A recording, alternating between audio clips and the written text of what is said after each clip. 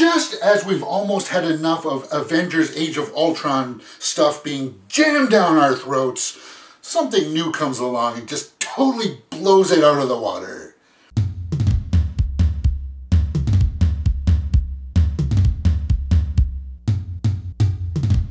So how many of you out there have immediately watched this trailer again after it was done the first time? I mean, it's hard not to. It's just one of those things that begs you to watch it over and over again.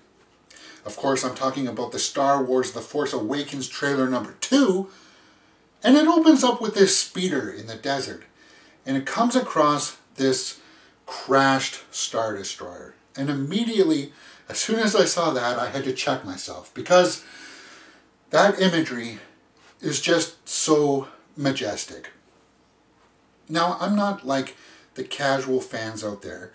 I am sadly a fanatic, so I've been reading speculation threads as to what possibly could have been seen in this trailer.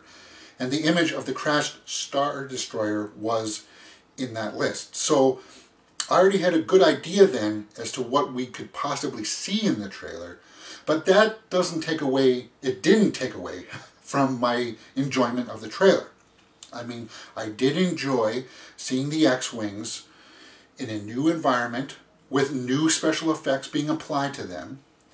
It was nice to see a shot of the new Chrome Stormtrooper that I believe people are calling Captain Phasma, possibly played by Gwendolyn Christie. And obviously, Finn and Rey are shown throughout the trailer. In a few shots we get to see Kylo Ren and we get to see his helmet. That was great. Then the trailer closes with the Millennium Falcon being chased by TIE fighters in the desert. And it goes into this wreckage. Ah, very reminiscent of Return of the Jedi. Very nice. Yeah, it did look great. And then we hear Han say, "Chewie, we're home." And my eyes just went, yeah, baby. Wow. Okay, so those are my initial impressions of what this trailer was. I'm going to talk about some speculation now. So if you don't want to hear possible spoilers of what the plot may be, you may want to stop now.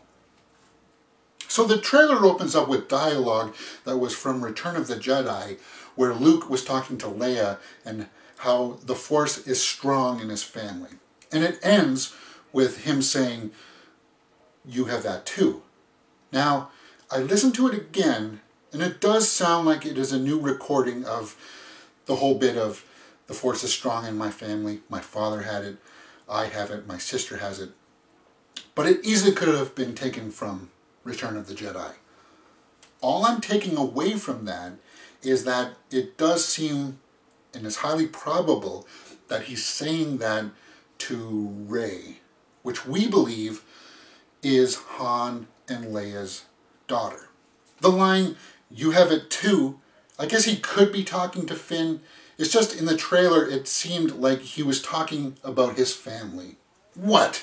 You don't think that Luke could have had a son of that lineage? No, it's just, we've been getting reports that, and it sounds like Luke has been in isolation for a long time. And that would make it difficult for him to find somebody to, get something done. Well, he could have adopted, you know. Yeah, that makes a whole lot of sense. And then he leaves to go in isolation and lets the kid grow up to become a stormtrooper. Yeah, that makes a whole lot of sense. The common belief is that Rey is Han and Leia's daughter. That's what's being speculated all just right now. It may not turn out that way.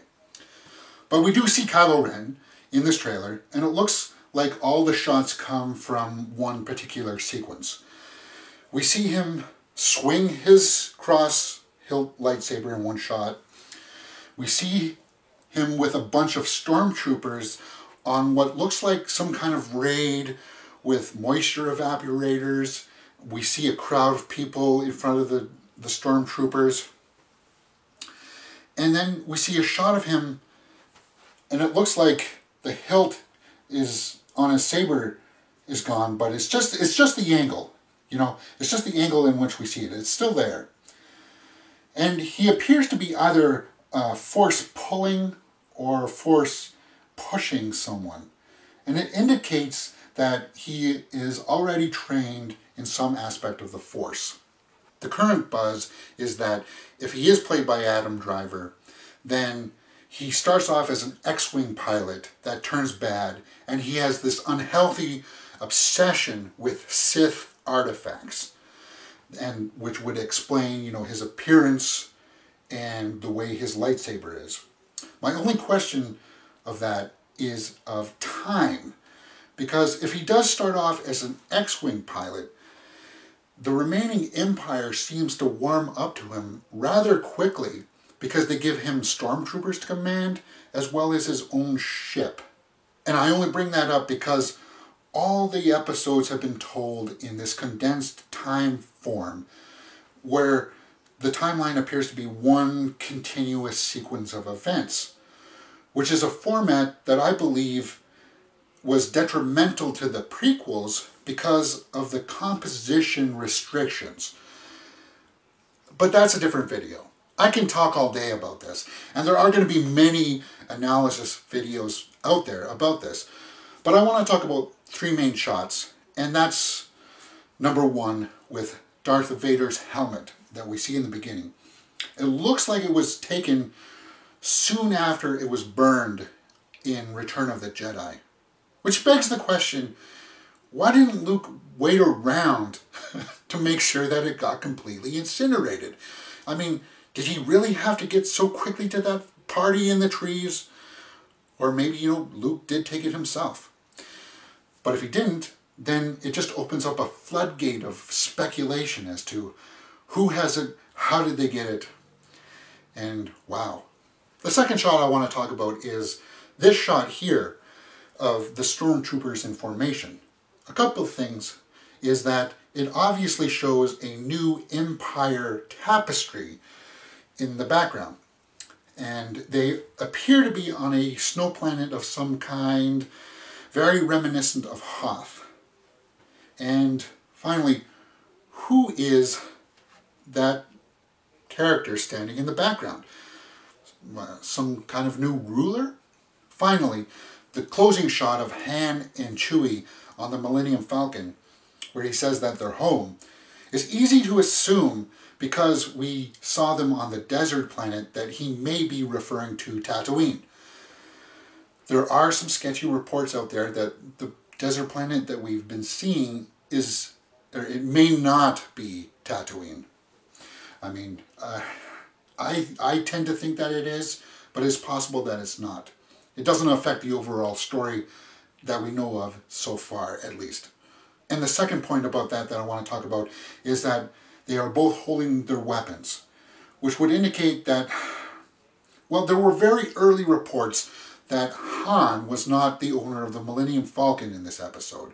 So what this could possibly mean is that, you know, Han and Chewie have just stormed back onto the Falcon with the intention of taking it back. And that's why he's saying, we're home. And why they would have their weapons drawn in their own ship. My final verdict is that it was a good trailer. It did a good job in getting people excited for the movie. For me, I felt like it wasn't as powerful as some of the trailers were for the prequels. And I just mean the trailers for the prequels, because the trailers for the prequels were spectacular. All right. If you've liked what you've seen, please hit that thumbs up button and subscribe.